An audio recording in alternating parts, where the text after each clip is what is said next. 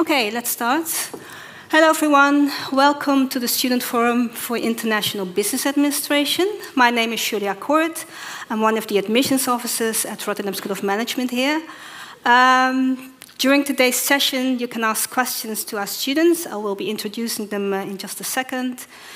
If you have a question, there are a few ambassadors in the room. There's one on the left, one on the right, and one in the middle. So if you have a question, just wait for them to get to you with the microphone. Also try to ask questions that are relevant for the students. So if you really have a question regarding the application process or the admissions requirements, or you want to know whether you're eligible with such and such diploma, please come to the stand afterwards and speak to one of our admission staff. So yeah, let's start with the introduction of our students. Who wants to start? Should I start? Yeah, start. Hi everyone, welcome. My name is Dani Bouwmeester. I am Dutch. I'm a second-year IBA student here at RSM. I did the Dutch VWO program, and actually 2 years ago when I was still studying VWO, I was here as well. So, but on the other side, so asking questions. So I'm very excited to be here today and to answer any of the questions that you may have. So hello everyone, can you guys hear me? Yeah. Okay, perfect. So my name is Romain Didier. I'm a French student. I'm also an IBA 2 student. I graduated from a French baccalaureate with an economic specialty. And yeah, I'm glad to be here today to answer your questions, and don't feel shy or worried, so we're here to answer all of your questions. Yeah, hey everyone, I'm Nikolaus, or Nico. I'm 20 years old and I did the German Abitur. I'm originally from Frankfurt, Germany. And yeah, also a pleasure to be here and answer any questions about our great study program. Yeah, hello everyone. My name is Diego and I'm Spanish. I'm also 20 years old and a second-year IBA student. And I did the International Baccalaureate and the Spanish Bachillerato, so I'm really looking forward to answering your questions. Okay, thank you guys. So who wants to ask the first question? Let's see who is bold enough to ask a question. Any questions? Nobody? Are you all shy? I see somebody upstairs. Okay. Yeah, you can ask your question. In terms of the mentoring program, what do you think was the aspects that helped you the most in the first year? Well, for my part, I would say because everything was online, it was a great opportunity to meet students. Because of course you have workshop during your first year, but I mean with your group, since I mean it's a course that goes from the first block till the last block for the first year, I think it was a great opportunity to meet students and to really bond and socialize with them. Even though we only had like online workshops, I think I mean, I have a lot of my friends from the PD workshop during the first year that I still see today. So yeah, I think because of COVID and of online courses, I would say, yeah, the socializing part for sure. And having a mentor from an above year, a year above, is also very, very helpful to as much information as we are getting through the website and through other formal structures, but just having somebody to talk to and to ask any questions, because there are many questions that come up in the first weeks, and there having connection in the second year is very, very helpful. Yeah, for me it was extremely helpful for practical matters because at first you arrive in the Netherlands and you're really lost with insurance or social security, and the mentors have gone through that in their first year, so they're a really great help and they will always be there for you for that stuff. Yeah, I agree with all those things. I think it's very helpful, as Nikolaus said, to have someone in the year above you that has done everything before, so they can like give you advice about classes that you're doing and like how hard it is, how you should study, and that's the part that really helped me. Okay, thank you. Another question. Who's next? I see. Oh.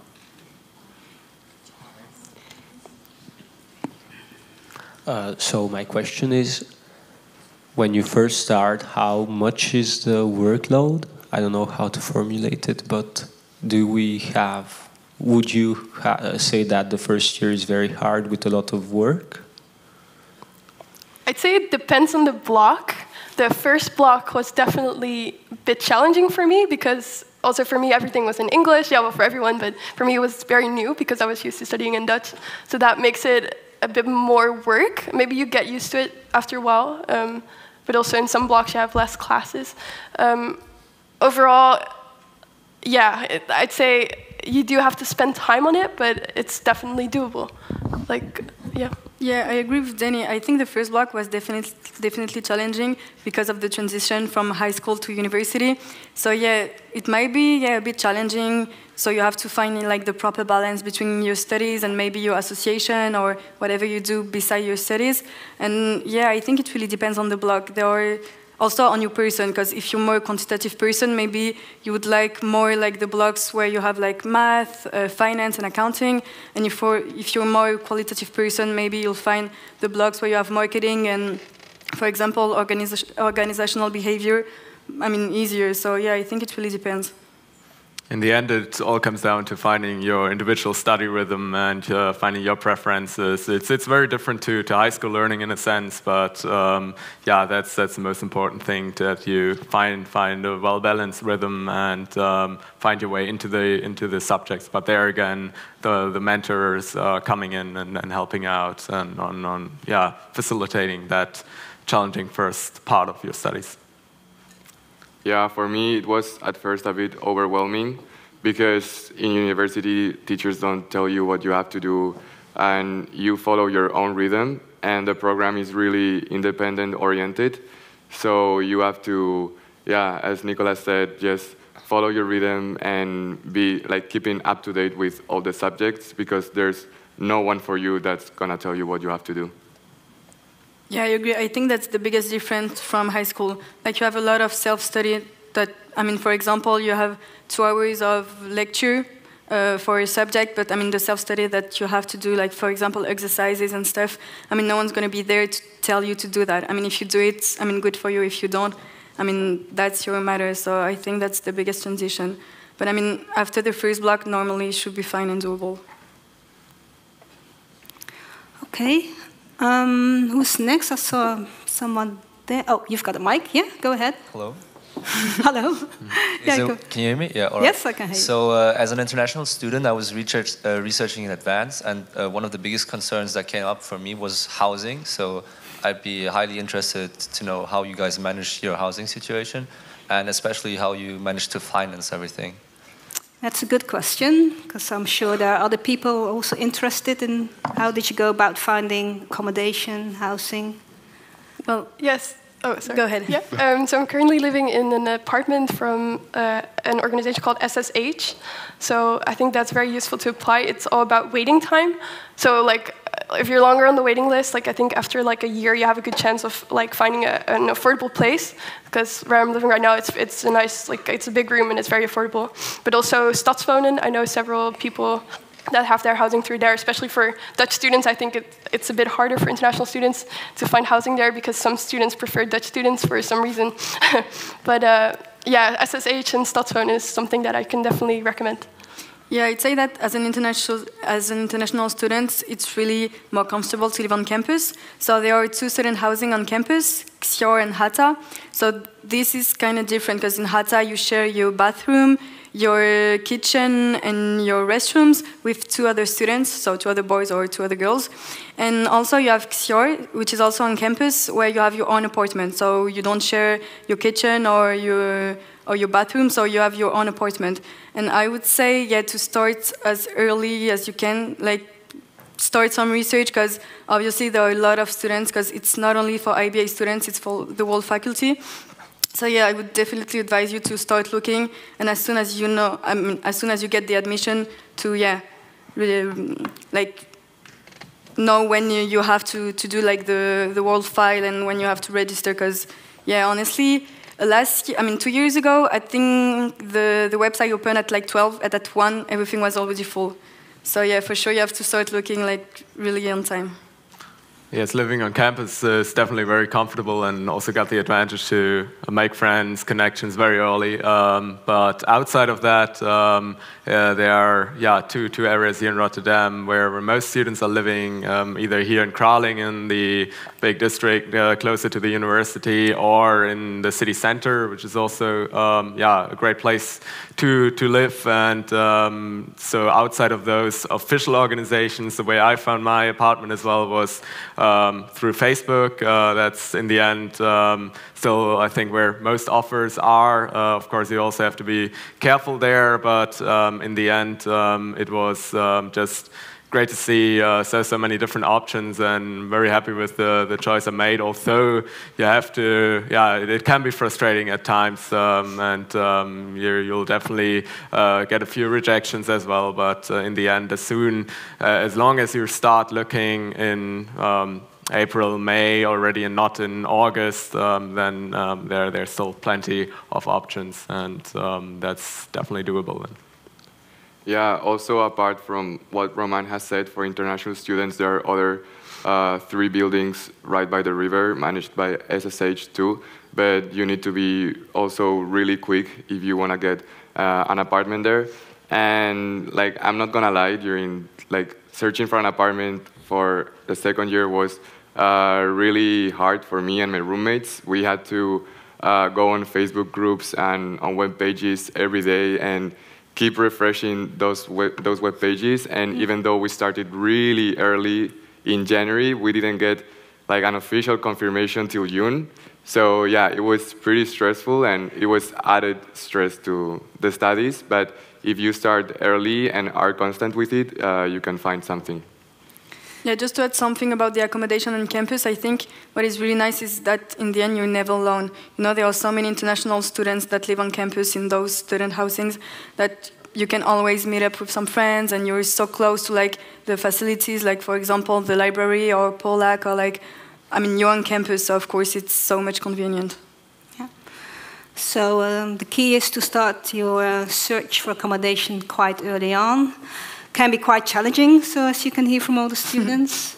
And also to try to think out of the box, everybody wants to live very near the campus, which is understandable, but also try to look for accommodation a bit further away from the city center, and maybe it can be a bit easier then. Somebody else who wants to ask? Somebody at the back, somebody at the front.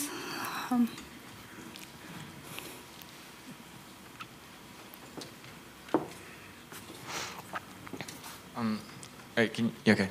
Just for studying, what would you say is the ideal place? Would you, in school or in your own house or something?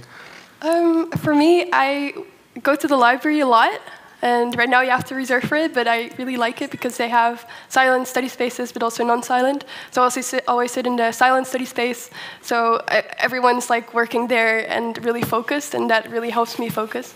But there's also a very nice building called Polak, where you don't have to reserve right now, but it's all due to COVID, so it's probably going to change.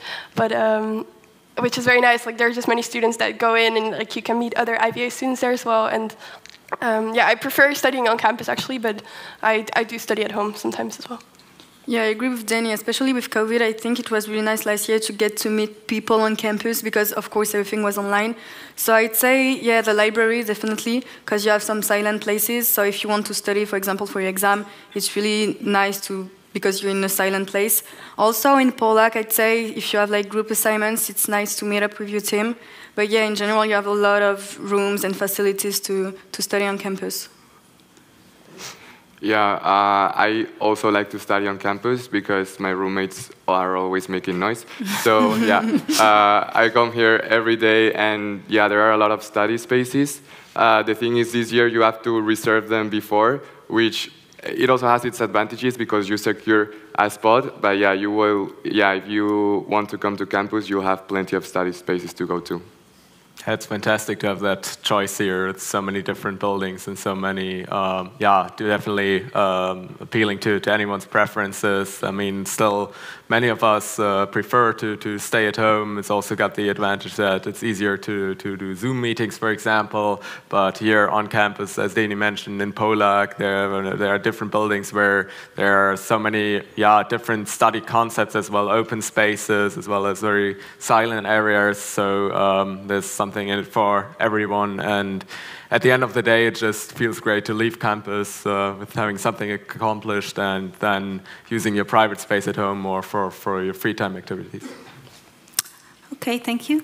I think there was a question here at the front somewhere. Somebody, gentleman in the red shirt. Okay. Oh, further at the front.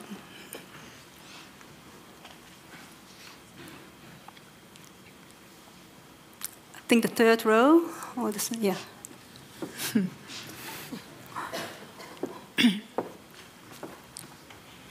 Yeah. Sorry. Yeah. We had the next question. What was the students' personal motivation to choose this study? And maybe more difficult, do you have a view on a job in the future which you would apply for? That's a good question.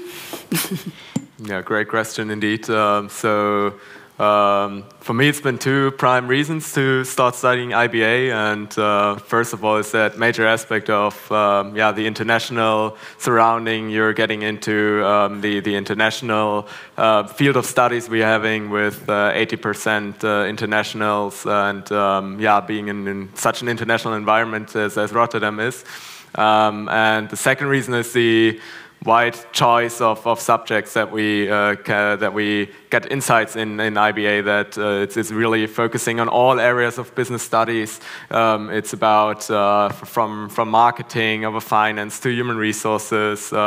Especially if you're still indecisive in which area you want to go to, and that applies to me as well. So can't answer the question of a later job yet, but that's essentially also why I'm studying IBA, to get an insight in those 3 years into all these different subjects.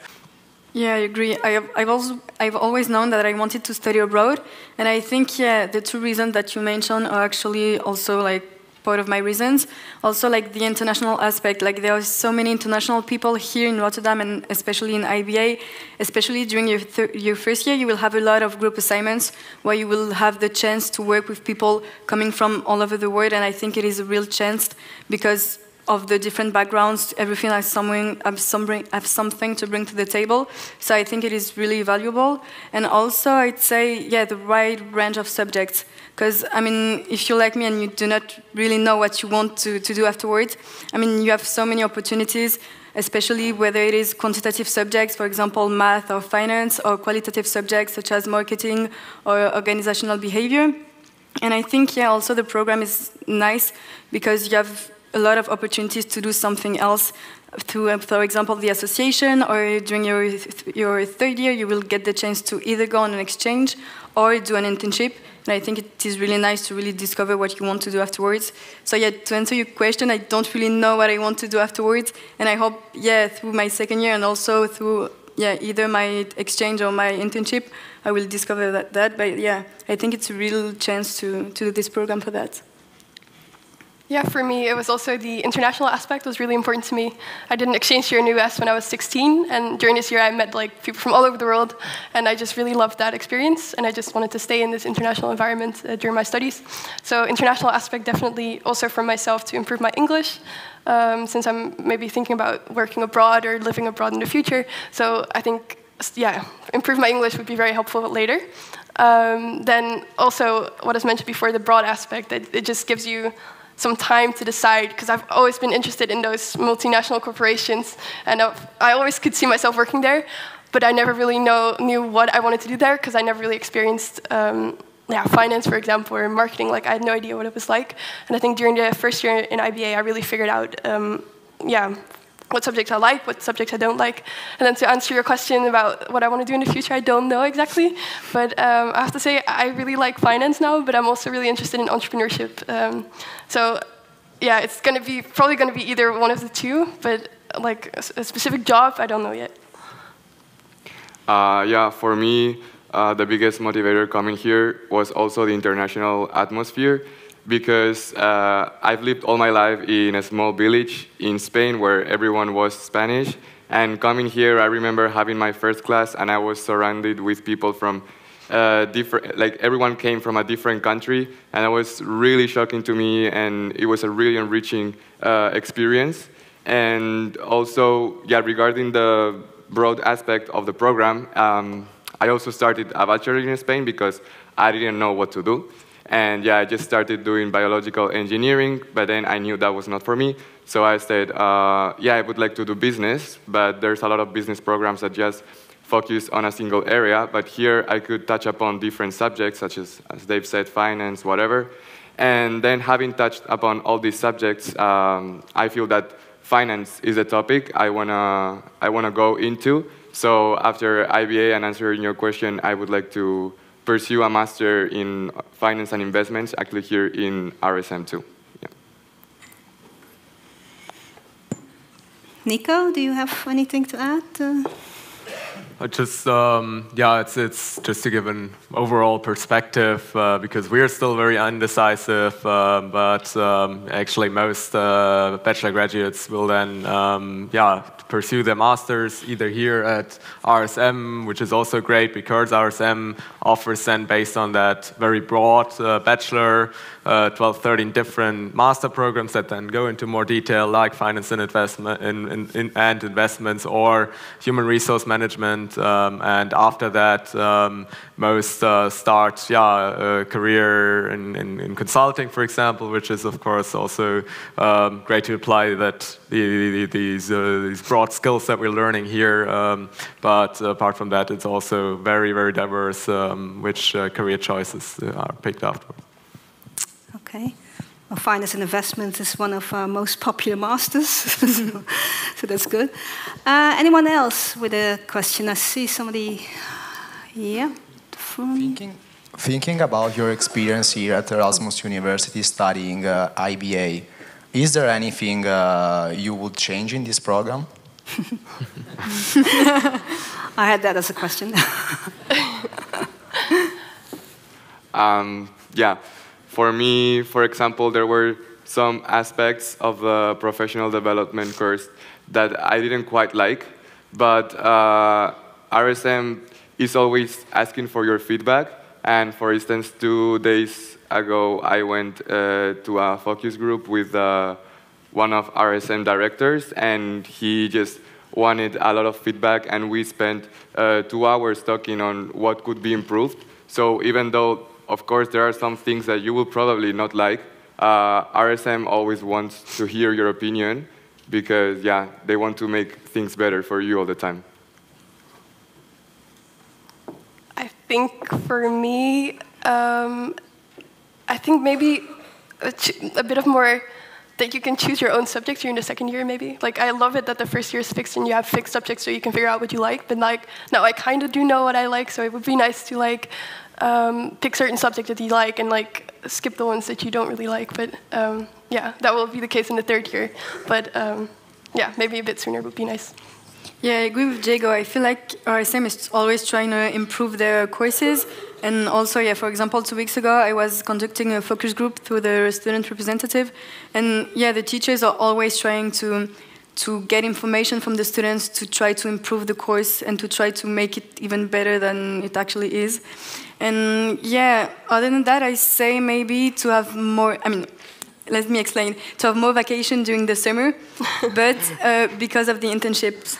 Because it's true that you don't have a lot of time besides your study, because you start usually on the 31st of August, and you end the year through like the 30th of June, something like that. So yeah, you do not have a lot of time during the summer to do, for example, a summer job or, I don't know, a summer internship. So yeah, that's what I'd say.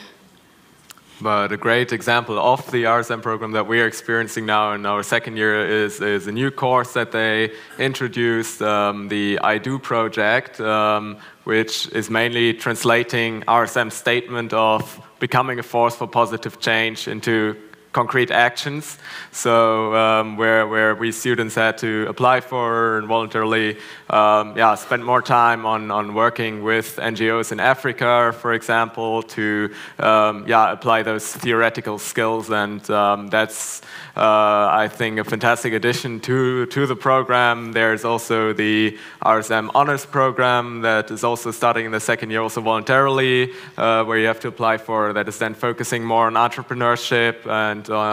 And if you're very interested in entrepreneurship, into startups, then that's definitely a great choice as well. And then in the third year, there are more choices. But in that sense, it was a very positive surprise to have those extra options, and I also trust RSM is inventing itself on a continuous basis. Okay, thank you. There's a question over there. Is this all right? Hi. I was actually wondering, because two people just brought it up, the subject entrepreneurship. I was actually really wondering what that actually holds, or like what you learn, or what the experience is.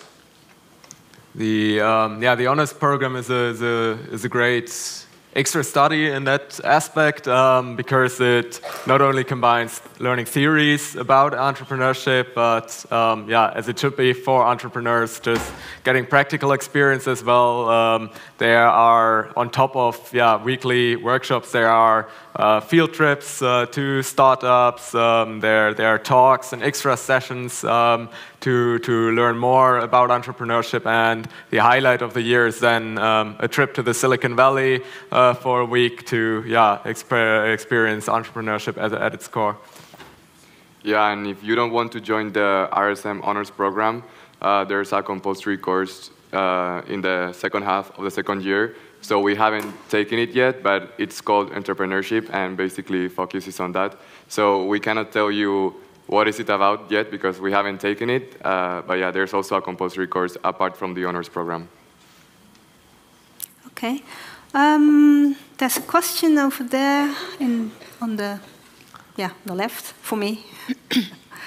Yeah, I had a question for... Oh, sorry. Next time. Yeah, you can go ahead, sorry. I had a question for Dani. Yeah. What are the things you should really pay attention to while applying via VWO? Because that's what I'm doing right now. You mean in... could you specify? Sorry. Well, what should I really focus on while applying? What should I focus on? What courses, what notes should I be getting while applying through VWO? Okay, I think... for VWO, you need to have a 7 GPA, if I'm correct. Yeah, that's true. Okay. And then you need to have a 7 for Mathematics A and a 6 for Mathematics B, as well as a 7 for English. So I think these are the things that you should really make sure of, that you have the grades. Other than that, I think you can choose to write either a motivation or to submit your CV, and then they will focus on your international experience. So if you have any international experience, I would definitely mention that in your CV. And I hope that answers your question. I'm sorry. Does it answer your question? Yeah, it does. Sure. Okay. Thank you. Yeah, so if you're kind of hesitating between motivation or CV, there's no wrong choice, basically, if that's your question. And of course, the grades are more essential. Okay, I see a couple of hands. There's a lady on the left for me, just a little bit down. Yeah. Oh, another one there. Sorry. We'll get to you. No worries. Is there anything you guys would have done differently when you started the course looking back now?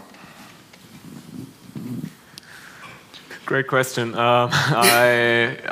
Actually, yes. Also, as Steny and Roman already mentioned, the first block is a bit of a struggle to find your rhythm and to find a proper way of studying, especially in our extraordinary situation that we had everything online. It was even more of a struggle, and I think at the start I focused too much on learning things by heart, on trying to apply all the steps that I kind of did in high school and try to translate that to university courses. But it's much harder because there's much more content to learn, and in that sense, I'm also still learning a lot on learning, trying to improve that to get the the better results with less input in that sense, and that's something I would surely have done different if I'd start all over again. Yeah, I agree. Maybe I would have done less learning by heart, but more understanding. And besides that, I also say, like, during my first year, I would have liked to step out of my comfort zone, like, about the associations, because I applied to one association which was, like, about the corporate events, but maybe I would have liked to be part of an association about investment and trade. And I think, yeah, that's kind of what I wish I had done. But yeah, to be honest, yeah, other than that, I don't think of anything precise. Yeah, I agree with you. Like, I would have done more extracurricular activities maybe, because I was part of an investment group where we like do competitions with two other groups about investing, and we basically invest our own money and we compete in a competition, and then the group that has the highest return with the lowest volatility wins the competition. So, and I learned a lot from that, and I think if you just do more extracurricular activities, it can be very useful. So maybe you spend a bit less time on studying, because I spent a lot of time and I was quite stressed sometimes for exams. Maybe tell myself not to stress so much, that it's going to be fine, and maybe do some more things outside of my studies. That's a great point with the extracurricular activities. It's not just about the IBA program, but also about widening your horizon and applying the theories that we are learning, although IBA can be very practical in some courses as well, but in the end it's just nice also to get a bit out of the business bubble, get in touch with different students, work together on different projects, and pursue your interests, if that's finance, if that's consulting. There are so many different options here at Erasmus University. Yeah, I would say the same. When I came, I had no idea of the large number of associations there were in Erasmus, so I felt really overwhelmed and I didn't join anything. So yeah, if you want to join an association before coming here, I would highly recommend going online and seeing all the associations Erasmus has, because if you come here and you know nothing, it can feel a bit overwhelming. And yeah, taking up a role in an association during your first block and second block, it can be challenging, but it's really enriching too. Yeah, it's true, because I think it's one of the main challenges during your first year, and especially the first block, finding the proper balance between the studies and what you do beside the studies, as I said earlier, like whether you're part of an association or a sports team. But I think once you find that balance, it's all about, like, yeah, balancing the two. Okay, thank you. There's a lady there in a purple shirt, I think. You almost there? Yeah, there you are. I was wondering about the association. So how do you get in? Like, when do you apply for it? And that's it. Well, at the beginning of the first year, there's actually like an introduction week called the Eureka Week, where there are a lot of associations that have a stand on campus, so you can actually like kind of have an overview of all of the association. And yeah, I think there are 2 rounds to apply. One, yeah, in September, and one in January, if I'm not wrong. If I'm not wrong, but I think also during your first year you cannot be part of the board of the association. So you should definitely look for like being an active member, but not part of the board. And yeah, I'd say also on the website, I think you can find a list of the association. But yes, other than that, during the introduction week, you have like a lot of associations having a stand to show what they do, and yeah. And a good advice is just following the RSM Instagram account, because every week another association is basically taking that over and introducing their activities. That was just very, very helpful to also have direct impressions from the students. Most associations are student-led, so that's also very different to the professor-led courses you have here at RSM.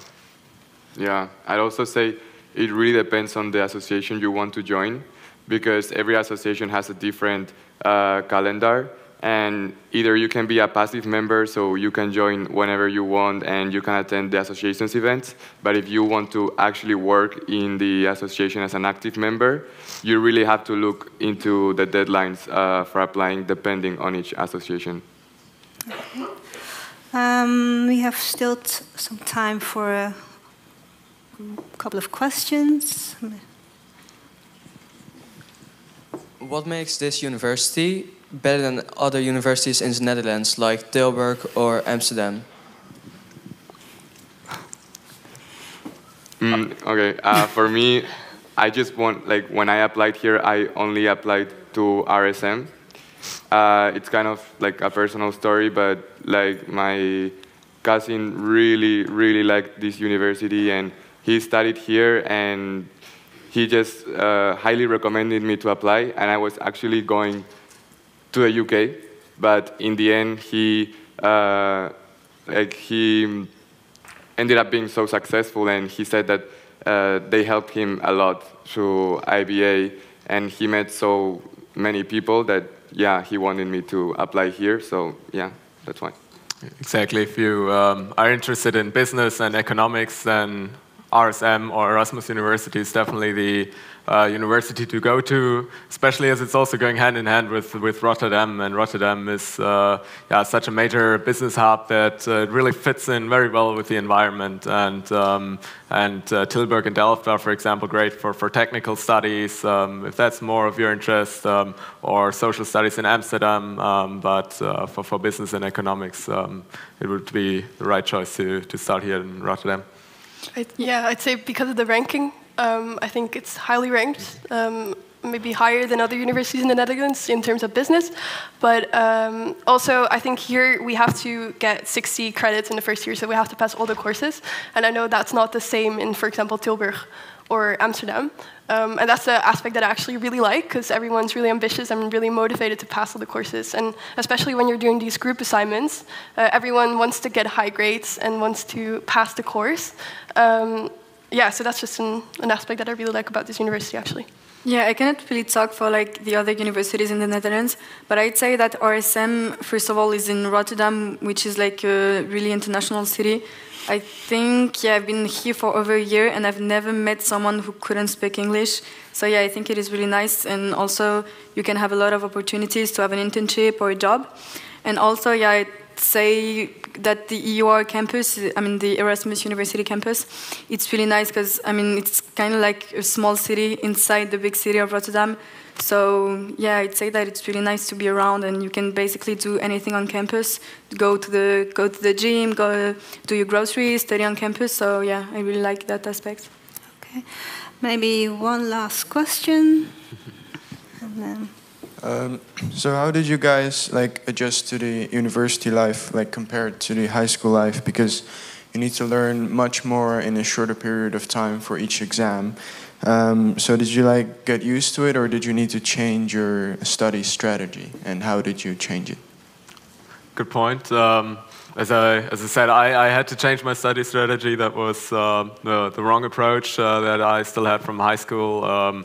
It's really very much about also doing the exercises in the more quantitative subjects. It's more about less about just learning the theories, but about understanding the questions properly in the exam situations. Apart from that, it's of course something to get familiar with, to study on your own most of the time. Also here on campus, there are so many great opportunities as well to meet up as a group. There are many groups that meet up to study together, and so there's something in it for everyone. Yeah, I had to change my mindset completely, because coming from a Spanish high school where teachers even tell you the questions of the exam. Here, they're not gonna tell you. Yeah. And here it's really independent. And yeah, I was really focused on just memorizing the theory and vomiting it into the exam. But here, you must understand the theory rather than memorize it and apply it. So yeah, definitely I had to change my mindset. But I actually prefer it because once you go into the labor market, it's like that. Nobody's gonna tell you what you have to do. So yeah, it can be quite challenging, but in the long term, it's beneficial. Yeah, I think one of the biggest thing I've had to change is about my organization. Because yeah, you do so many stuff besides your study that you really have to be organized, and also like be regular during your studies, not keep everything, you know, for the last moment and not procrastinate. But also, I'd say, yeah, about what we said earlier, that, yeah, having a mentor during your first year is really nice because he's or she's always here to help you during your transition, even though that can be kind of challenging, especially during your first block. So, yeah, I'd say that you should not worry too much about that because there are always going to be people helping you. Also, the university, RSM has a student advisor, so you can still text her, email her, and of course she'll be here to help you. So yeah, I think you shouldn't worry too much about that. Yeah, definitely organizing and planning. So I always have my planning day on Sunday, and I plan the whole week because you have so many things that you have to do, and it's important to keep track of that. That's something that I really changed because it's a lot more than high school for me.